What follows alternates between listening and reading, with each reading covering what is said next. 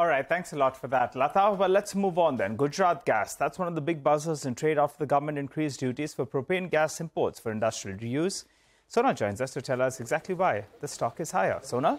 Thank you so much for that. Well, Gujarat Gas is in focus because the government has gone ahead. They have increased the import duty on import of propane gas from 19.25% versus 2.75%. This will come in effect from 1st of July itself. Now, this will be important and positive for Gujarat Gas because remember, propane is a competitor gas for or competition for Gujarat Gas's product, and this will likely offset the propane pricing the impact of propane pricing competition also at Morbi. This will lead to an increase in propane pricing by 5 to 6 rupees per SCM. Now remember, before this import duty that had set in, the propane price was at 32 to 33 rupees per SCM and Gujarat Gas's commercial gas price was at 38.6 rupees per SCM. So propane was cheaper and that led to a lot of competition for Gujarat Gas in lower volumes as well.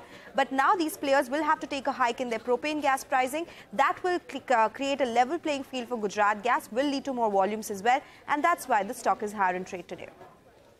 All right, Sonal, thanks a lot for that. So that explains why we're seeing a big move. But the other couple of stocks which are doing extremely well